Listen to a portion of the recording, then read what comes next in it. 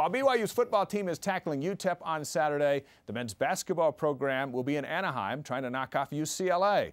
True Blue's Brendan Hardigan reports. The BYU men's basketball team is set to take on a familiar foe this Saturday, the UCLA Bruins. The Cougars and Bruins had some memorable battles in the past, including a mesmerizing game by BYU great Danny Ainge in the 1981 NCAA tournament. The 6th-seeded Cougars took on the 3rd-seeded Bruins in what would truly be one of the all-time great performances by Ainge. Ainge scored at ease throughout the game and finished with 37 points to help give his team the victory. The Cougars would then go on to beat Notre Dame in the next round.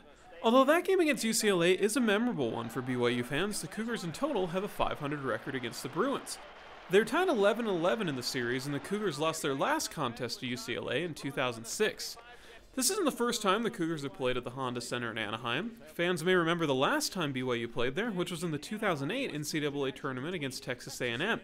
The Cougars ended up losing that game, but they did receive a good amount of support from the fan base in Anaheim.